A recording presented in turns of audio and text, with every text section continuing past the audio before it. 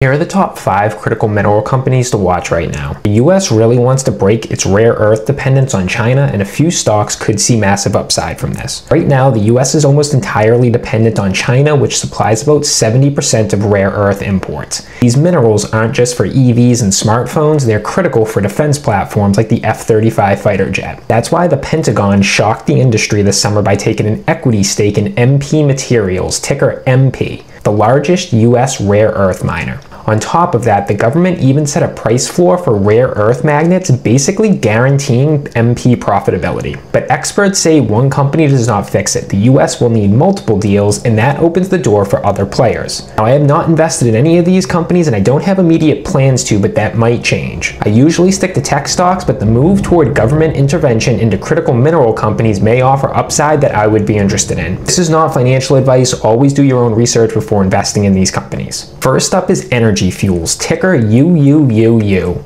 They're headquartered in Denver. They're the biggest uranium miner in the US, but now building out rare earth production. Their stock surged nearly 200% since the MP deal. As speculation builds, they could be next in line for government support. Next is NioCorp Developments, ticker NB, another critical mineral miner that's up almost 200%. They've got exposure to niobium, scandium, and rare earths, all in short supply outside of China. And third is Ramaco Resources, ticker METC. Traditionally a coal company, but they've gained 140% on the idea that they can pivot into rare earth supply chains also. Before we dive into the next two, if you have not joined the trading Discord yet, go do it after this video. The link is in my bio. It is free to join. There's 25,000 traders in there. It is the perfect place to talk stock market and strategy. Fourth is Albemarle, ticker ALB, one of the largest lithium producers in the world. They could benefit if the government expands this MP style model across critical minerals. And don't forget Lithium Americas, ticker LAC. The administration is eyeing an equity stake as they renegotiate a $2.2 billion Department of Energy loan for the Thacker Pass mine in Nevada. Expected to be one of the largest lithium sources in North America, the stock ripped nearly 90% on that news alone. The bottom line is the US is signaling it's willing to break with free market ideals to protect supply chains, and that could be huge for these names. Hit like and comment mineral if you want me to cover each of these stocks in more depth, and follow so you don't miss that.